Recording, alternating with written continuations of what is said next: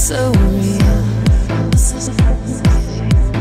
Then the daylight comes and off you run, and I don't know how to feel. There's a fire underneath your skin, but it's getting old out here in the cold, 'cause you won't let me. So welcome to the boat review. I've hired this Brinks Jazz number 3 in the class from Barnes Brinkcraft based in Wroxham, and you join me on a beautiful sunny afternoon. It's Monday the 23rd of June 2014 at the St Benet's Abbey moorings here on the River Bure, and this is the first part of the boat that we're going to talk about, the forward seating well, which of course is an ideal place to be on a lovely sunny day. So let's start the review here and work our way through to the back of the boat. So as you can see, you've got full seating round here in the front of the well, which is not too high, so it's ideal to step onto and then up to here to get off of the boat. So imagine it as a kind of a bathtub style boat, because it's forward steer, but there is also an additional outside steering position that we'll talk about and show you in a moment. So this is an absolute ideal sun trap. You could also sit here and eat outside. It's a safe place if you've brought your kids with you, and you know they can kneel on here and look out and be outside but still be seen from the helm here and be perfectly safe. For those of you that find raising and lowering mud weights a bit of a chore, there is a fully automatic mud weight winch, which you simply lift these flaps up here and that pushes it out and that brings it in. So that's absolutely ideal. Also up here you've got a canopy that keeps the worst of the sun out. If you want to stand here, for example, you're not in the full glare of the sunlight, and also of course on an inclement day that's going to keep this area dry as well. So next up we're going to go through into the saloon through these double doors here. Now unfortunately, this may just be on this particular boat, the clips that hold the doors back are missing. So I'm afraid that these doors don't stay open on a windy day when the wind's coming from the front of the boat. But inside, now in the saloon, you can see this canopy at the front. It also acts as a sunshade for being in the saloon. There is an enormous amount of space, light, height and opening windows in here, and I've got many of the windows open, and there are many windows that you can open. So let's just talk about windows, because usually on boats, you know, they're usually hopper windows, they don't slide fully back. These here open fully. This opens fully over here, and again on this side and this side. Now you haven't got a sunshine roof as some boats, like, you know, bathtub forward steer boats might have, but that's perfectly okay, because you've got these doors here which let all of the breeze in and the light, and it's just a really lovely space to be. Now one of the other sides of drawback that some may believe in is that, as you'll see when we go outside, there's very little side decks at this portion of the boat. So whilst that might make from getting around the boat or mooring up a little bit tricky, for me it didn't. I just came in and stepped off here at the bow of the boat. But it does mean the benefit inside is this amazing width, and full use is made of the width. But let's get down to details. We're talking storage on this boat. There is an amazing amount of storage. If I just move this, the skipper's manual, just look at how deep that goes. That's where your cleaning supplies are. But it's stuff like this. There's a gap, we'll put a cupboard in. This was built and designed by Porter and Haylett. It spent its time on the French canals before being brought over here to the UK. This here is a pull-out double berth. Now one thing I would draw your attention to, it's not very soft. That's very firm. When you sit on it you do notice this, and this here again, it's all very firm foam. You'll see these two hooks and strings, so what I'll do is I'll pull that out and show you magically how this would be if you were going to make this up into a double berth. So here is how it is made as a double berth, and as you can see it's a mishmash of different cushions, and it's a very strange way of doing things, because the back of the seat uses those to hook up to these hook mounts here, and that holds that up. That exposes the seat squab, the rear of where you're normally sitting down. Then you pull out this section here forward, as you can see here, and then under here are these big squabs here. So that is how the double berth appears. So effectively, yes, it's a double width berth and it's a very generous one, but whoever's sleeping here, obviously there is this big gap, so you know there's no comfortable rolling together, and of course there also is this part here and that doesn't quite fit, so it's temporary, and it's for this reason that I would say this is a couple's boat. Yes, you could sleep 4, yes you could bring, you know, 2 kids and have them in the back, because that can be either a double berth or bunk beds and mum and dad could be here, but really and truly this is a boat for 2 people to have the back cabin, and this is an occasional berth that can be made up, but as you can see it is not the most comfortable looking because of those gaps and the hardness of the foam. So that's my opinion, yours may differ. Let's put this back and carry on our tour of the saloon. So as you can see, everything is now simply folded away, and we'll move over to the helm here. There's a very nice soft comfortable helm seat and an absolute mass of gauges and dials. When you're sat down on the helm seat, I'm about 5'9", as you can see. That is your head height out of the boat through the windows. I've done this with the curtains here, and the reason why I did this was simply to keep them out of the way so I could use this window as an additional point of view. Now, as you'll see, if you keep watching the outside of the boat, there are very small side decks at the front of the boat. Now, this means that the bow of the boat on this boat, unlike most bathtubs, is relatively pointy. And that means that where we are here, it's almost like, reminds me of like a commercial craft, where this is your little cockpit area, the helm, separate from everything else. But what it does mean is that it's very difficult to judge what's going on around you, because there is just no way to see the back of the boat. And let's just stick our head out the window and I'll show you what I mean. So if you stick your head out the window, this is the view that you get. You can see the actual slope of the boat as it curves round. You can't actually really see. Now if you really lean out the window, then you can see the back of the boat.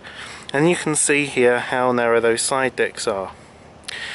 In fact, in places they're not even the width of sort of the average stew. So very extreme cautions needed if you're going to be walking along these. I didn't. I used the rear entrance, which I'll talk about in a moment, and just stepping off of the front of the boat here. So let's go through the gauges. They all look very complicated, but they're very simple indeed. This is your engine, obviously start it. This is the wiper switch. This is your engine PSI for oil, your water temperature for the engine, your revs, domestic battery voltage, engine starter voltage, bilge pump, which is manual or auto. It's just on auto all the time, or you can manually press this. Domestic water on and off, the horn, the spotlight, which has been disconnected. That's why when it was on the French canals, obviously there are tunnels, you'd need the spotlight. You've got a CD radio, you've got your horn button. That's the main switch for turning the anchor off. So for example, if you did have your kids and they were messing around with the buttons, you can turn that off down there and they can press them all they like, but the anchor's not going to go anywhere. Down here you've got a very modern Espasha system for your heating, which is fully digital temperature controlled, and also it has a cool blow facility, which is nice on a warm day. That's to change the helm from lower to upper. That's your accessory lighter socket for example, charging your phone, and that's in engine hours. It has hydraulic steering, which is very smooth, as you can see, and you've got your throttle over here, which is very smooth also down here. So that's really the helm. It's nice to have this here to put a drink or some munchies while you're going along, but even when you're standing up, as you can see, you are really, you know, you've got to be aware. It's a bit like thinking there is 28 foot behind me, so, you know, presume something's behind me and then you won't sort of go too wrong. So a little bit more care. This boat is more kind of being designed, I think, for the living accommodation and the storage space rather than necessarily a driver's boat. Continuing talking about storage, here we have the rest of the saloon. There's ideal storage everywhere, as you can see in all of these cupboards here. Nice sideboard to put things. A very nice TV here, as you can see, with a decent remote control and a great aerial. And the lighting provided is these nice halogen spotlights. As you can see, they're very bright in the evening. And you've got the speakers here, just two, 1 and 2 there. So that is the saloon. As you can see, also fitted out with the teak and holly flooring. There's the heater outlet. That's the cold air return that sucks the air in before it goes through and gets heated. Let's go and have a look at the galley next. So you join me here in the galley on Brinks Jazz, and you'll see that it's been fitted by Barnes Brinkcraft with this very nice worktop double sink arrangement. This appears to be like a very smooth, strong granite effect almost. You've got a really nice quality mixer tap. You've got a really nice full-size domestic cooker with a rapid boil hob here, a grill which works wonders, and a proper oven. It's also piezo ignition, so you don't need your matches. Again, more worktop space here. You've got your table that goes there, which is very substantial indeed. And as all sort of the typical Porter and Haylett design, this here just looks like a piece of wood, but it's actually the drawer for the cutlery. And then up here, you've got your mugs, your glasses, and your plates. The utensils, well, they're down here, and they provide you egg cups and all sorts of stuff, even an ashtray from bygone times when you could smoke indoors. That's the bin, which is built in. You'll see we've got a full-size domestic fridge and a decent microwave. If you're going to use the microwave, do please run the engine at about 1500 RPM in neutral, and that will mean that it will work to its full potential and won't drain your batteries down. But as I said, this is a 29-foot boat, but look at that for a galley. Great space to work around in. It's open plan. You can talk here. You could be sat there having a conversation while you're doing the tea, or someone could be driving along and you could be doing a sandwich, so you're part of the stuff. It's not like there's a screened off section here, so it's really nice. It adds to that whole light and airy feel. So let's now move on to the shower, which is separate on this boat. So just off from the galley, this is the shower, and it's separate, and my goodness me, it's a lovely shower. Look at this. It's a proper cubicle. There's a seat that folds up there. Let's just step in here.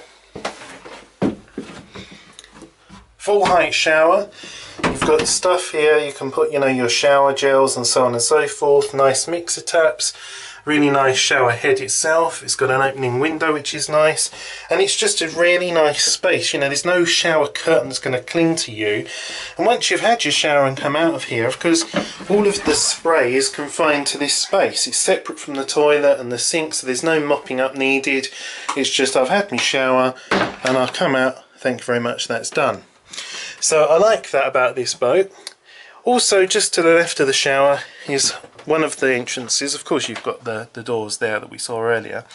This is the other entrance, and what I'm going to do is a change from normal planning. We're going to go outside next, and then we're going to return back inside, so keeping stuff a little bit different. Let's head off outside through this opening. So this is one of the entrances and exits to the boat. It's a huge polycarbonate tinted area here, okay? I've got it closed at the moment, and what would be handy is if another bar could be put on the inside here, because when you've closed it and now you need to come out, you've got to hold on to one of these and really struggle to get it going enough to then get your hand around the edge, and then you can slide it back. But that initial getting going is made very hard because there's no grip to be able to do it. There's one on the outside for closing, but these are very steep steps, but they are covered in non-slip, so even if they're wet you shouldn't go tumbling down them. But do take care when you're coming in, and I'd advise coming down facing forwards when you're coming in from the boat. So as we come up out of these steps here, as you can see, into the lovely sunlight here, This is the part of the boat where we have got this side deck here. It's kind of an average size, as you can see with my shoe for width comparison, size 10 shoes if you're interested. You walk around the back of the boat. There is good provision of handrails here. And this is where the engine is. It's a hydraulically driven boat, it's not a shaft driven boat. So you walk across the engine bay. Here's the steps, it's excellent non-slip coatings on, and you come up to what you could call the sun deck. Now originally, when this was going to be in the French canals, this would have where the parasol went, and then there would have been a couple of folding chairs up here. We come round here, and this is the outside helm. And it is actually very comfortable, and you're afforded an absolutely lovely view. It's about 7'10", 8 foot air draft, this boat, so it gives you an idea of how far up you are, and able to see right over the marshes that if this was just a normal forward steer boat you wouldn't be able to. Up here it's very simple. You've got your throttle, your RPM, and a button for your horn. I think originally this would have had an engine stop button and a key where you could start the engine from up here as well, but now you just start the engine downstairs, convert the helm over, make sure this is in neutral, and come upstairs. Also, this area here is reinforced, so it's very strong, makes an ideal huge sunbathing area, as you can see. Or you could sit down here and face, you know, whoever's driving. That helm seat there is good for 3 people to sit on. So again, really great use of space. It's only a 29 foot boat, it's only 11 foot wide, but by utilising this, reinforcing the upper decks and so on and so forth, there's absolutely no give in any of this. It's very solid. It makes an ideal place. The only thing, obviously, care has to be taken when you're coming down. There is a type of handrail there, but that's not, of course, of much help when you're standing up here, and you have to hold on to here and then try not to fall into the river. That is where your pump out is, that is where your fuel is. The water filler cap, however, is right over at the front of the boat. And as you can see from this perspective on the bank, it goes from reasonably wide and then tapers off to virtually nothing. And just a point that on this side of the boat there is no widening of the side decks. But a minor point.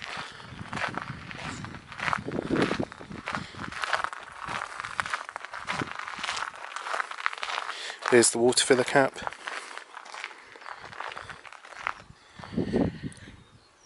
Not the most pretty of designs perhaps, but again, this is a boat that I feel was designed more for the comfort and the space of the living accommodation rather than how good it looked, or you know, how practical some aspects of it was. So let's head on in, and we're going to look at the heads next, and then finally the main sleeping cabin. So we're back inside again, and first of all we've got more of these very bright halogen lights, and nice to see some hooks. Really great, you know, hang up your coat up here when you've come in, or if it was not a lovely day, you know, somewhere to hang your brolly before coming out and leaving the boat. So that's nice to see. Come through this door here into the heads, and you've got a full-size wash basin, you've got storage space here. You've got place to hang your towel, and that is a gauge for your toilet tank. So that's very handy to have, to keep an eye of if you need a pump out. It's quite spacious in here. You've got a mirror provided. Again, another nice bright light. Close the door. Funny to see a manual bilge pump on this boat. It has got an automatic one, of course, but basically that goes in there if all else fails and you do this. Oh Christ, we're sinking! But yeah, that shouldn't be ever needed, ever. However, the toilet. It's one of those half bowl types of toilets, as you can see. It's only a dinky little one, and it is in here at rather an acute angle. I think it might be better if the toilet was like this rather than like that. And yes, I got caught by the sun during the this weekend I've had this boat out. But then of course, you know, you can use shore side facilities, and you know, you're not going to spend an awful lot of time in here.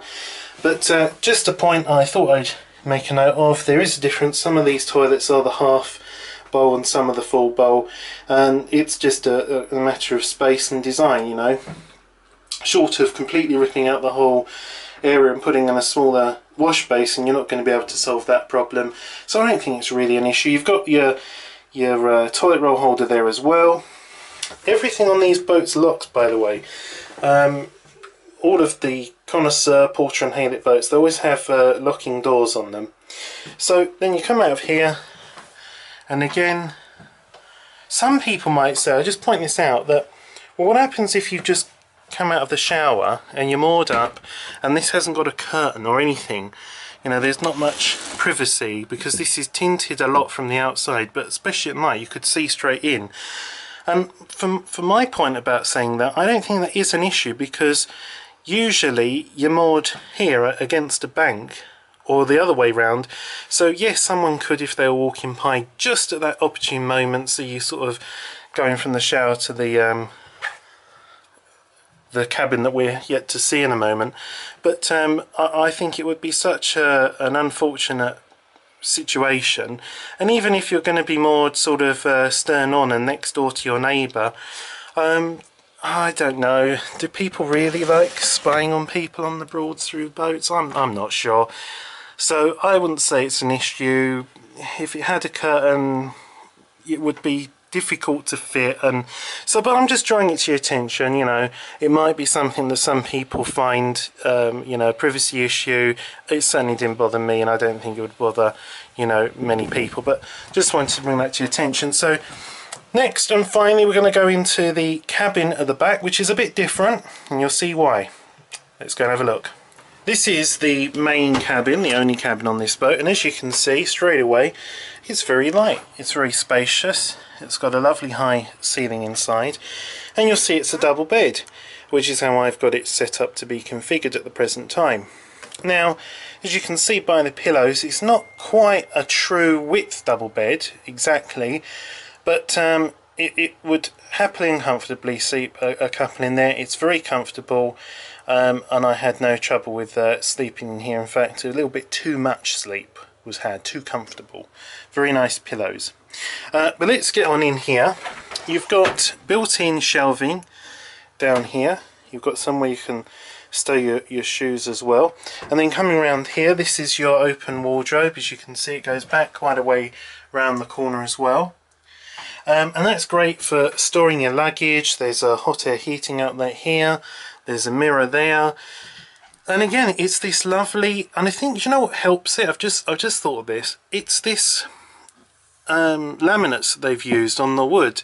It's got a wood grain, as you can see, but it's incredibly bright, and everything, it's not clinical, but it's just very bright, and you know, it reflects the light really well, and it means that everywhere has this space, and it's lovely to have the holly antique flooring down, and it means keeping it clean and easy, and it just adds to the elegance almost of this boat. So I'm really thinking this boat would be absolutely ideal for a couple, or just first timers to the Broads, because whilst this boat isn't very long or very wide, it offers great space. You can steer upstairs and you've got great views, so you can see where you're going, you can see the side of the boat. Although I would say if you're going to be mooring up, obviously there's going to be two of you, to have good communication with the person with the ropes, or do as I did, and when you're coming into moor, use the downstairs helm so you can just see where the bank is and step off easily. But the whole boat, I think, is really well fitted out. It's very spacious, great use of space, great storage, and a very comfortable, very reasonable price boat as well. This is one of Barnes Brinkcraft's cheapest boats, can you believe? So let's have a look at the last thing, which is a little bit quirky about this boat, and you might have been given away for the light that was a little bit lower down than the one on the ceiling. And if you missed that, this is the ceiling light, and there's one of these lights. Now the whole boat would have originally had these fluorescent lights, and Barnes Brinkcraft have replaced all of them but this one. because obviously you'll see why they probably didn't replace this one in a moment. So this is the configuration as a double berth, but it can change. So as you can see, we're still in the same rear cabin, but we've suddenly grown a lot of space and some of the beds missing. Well, this is because these are bunk beds. You simply take this foam squab off of the section here, which makes this part here incredibly light, put it up here on the holders on the wall, and hey presto, you've got bunk beds. And that's why this light's down here, because of whoever's sleeping there, they can just reach forward to turn their own bunk light off. And the reason why I reckon they've kept this is because those halogen glass lights can get a bit hot on the outside, whereas these old fluorescent ones stay very cool. So this means that the kids could have this room, and mum and dad could make up the bed, as earlier I said, in the saloon. So as a family boat it would work really well, or if it's friends coming, you know, there's so many sleeping options with this boat. It's a brilliant thought out way of doing things, and I think it's an absolutely lovely boat with a great deal of space and versatility. So as you can tell, when you're going along inside, the engine noise is virtually non-existent because it's outside. You just hear the whine of the hydraulic pump that turns the propeller. And even on an absolutely glorious sunny day like today, being downstairs isn't always a bad thing, because it protects you from getting too sunburnt if you've got sensitive skin like myself. But with all of the windows, you don't feel closed in. All of them open, there's a great deal of breeze and light that comes through. It's a really nice boat. I'd say ideally suited for a couple. So if you are a couple and you want to have something that's very reasonably priced, that's got 240 volts electrics, very versatile sleeping arrangements, a full-size cooker, a full-size fridge, a separate spacious shower compartment, an outside seating area and steering area, and the forward well for seating as well, great for fishing. What more could you want? This is a really versatile, really lovely little boat. It is little, it's 29 foot, but inside you'd never know it. So if this is what you're looking for, I tell you, go to Barnes Brinkcraft and have a look and see what you think yourself. But from here on Brinks Jazz 3, somewhere on the River Bure heading back towards Wroxham, whoever you have been, thanks for watching.